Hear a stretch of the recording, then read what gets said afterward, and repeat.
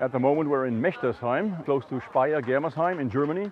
And behind this memorial, a B17 bomber crashed.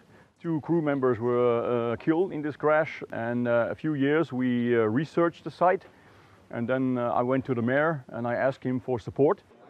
If we could erect a memorial at the crash site, and so we can make this site visible again. I would like to thank Brigadier General Williams for her participation in this memorial.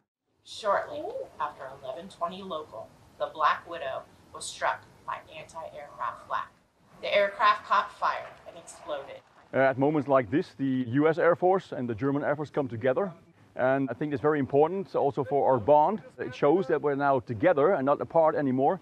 And that's very important for today's ceremony.